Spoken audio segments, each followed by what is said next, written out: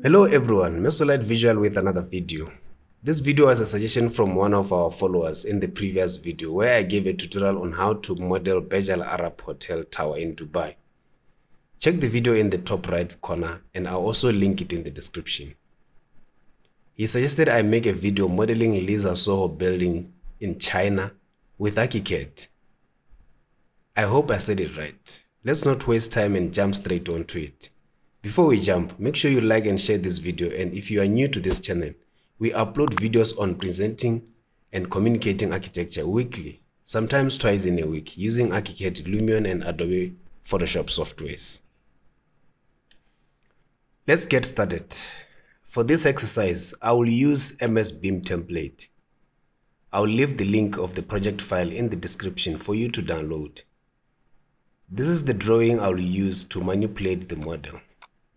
Start by tracing significant lines that define this architecture using polyline and spline tools. Make sure they are clear and visible so you can appreciate your progress. The building is approximately 200 meters high, so I scaled this drawing to that reference, and the rest of the dimension will be natural. After I'm done tracing, I will take contour line that defines the geometry and the height of the building and copy-paste it in the elevation view. Then use Morph tool to revolve this line with radius of half the width of the building to compute the form we are going to work with. This is the starting point of our great journey. Now I have the geometry form that I will drive our modeling to pull out data and add details of this architecture. Let's carve the atrium in the center by having another morph that defines this atrium. From there, make sure you make a copy of this, a good practice when dealing with massing. Let's intersect the two morphs using solid element operation tools that I love. I love this tool for various reasons, more especially dealing with massing to generate complex geometries. So in this operation, the target is the morph for the atrium, and the operator is the main morph. Then intersect the two. Boom. This is what you get.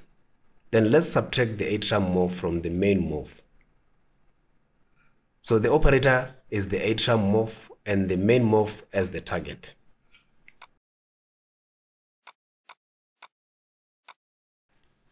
From here, I will go ahead and change materials of this to glass.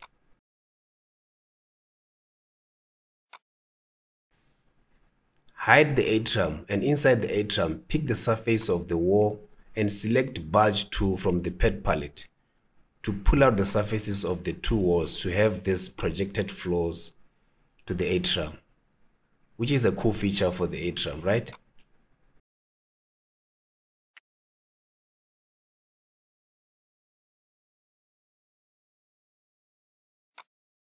Now subtract these additions from the atrium morph and convert it to morph to store the solid element operation permanently. We are now ready to place our floors in this form. Draw a slab that encloses the form and multiply it by 45 floors. Then perform intersection to the floors and the main morph. Use floor as target and the main morph as the operator.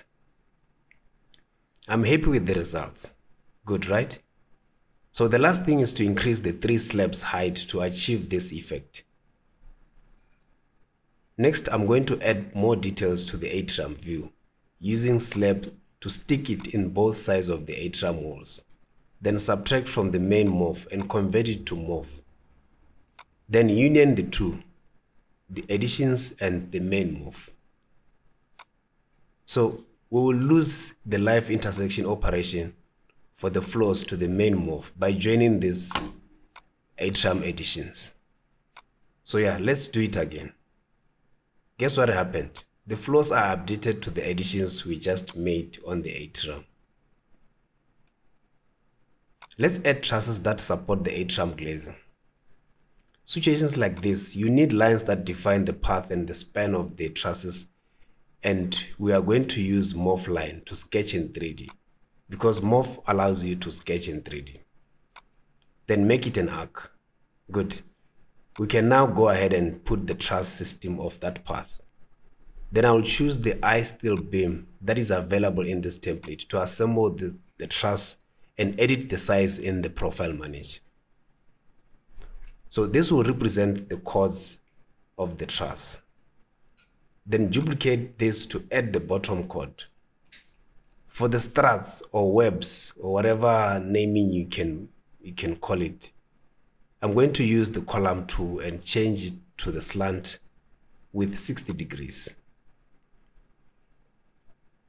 Go to the plane view and mirror a copy, and then duplicate the two along the span of the truss. Make sure after each duplicate, you align it manually with the path.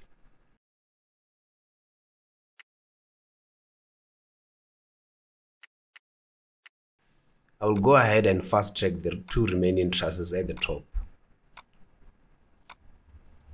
Next is the steel grill for the atrium glazing. This feature, I produced a profile for that, then intersected with the glass and converted to morph to kill the live operation. This helps to permanently store the intersection operation. If you want an in-depth step-by-step, we have ARCHICAD simplified course that is running. I will leave the link in the description for all our digital products for you to download. Just a few of commercials now. Let's get back to our video. On elevation, I sketched the 2D profile that I'm going to add a detail around the edge of the roof. Use morph to fill in this profile and extrude. I'm going to multiply a rotation along the edge of the roof using a circle as path of the rotation. Then the skylight at the rooftop. I guess this is to bring more natural lighting down to the atrium. This is a pretty straightforward exercise using slab and beam tools for the steel members of the skylight. Then next at the rooftop is the helipad. I did cover how to make a helipad in the previous Burj Al Arab video that I will leave in the description. This rooftop has a couple of pretty simple details to make that I quickly produced in the side. Final stage of finalizing and knitting together all components to produce harmonious and elegant style of this architecture.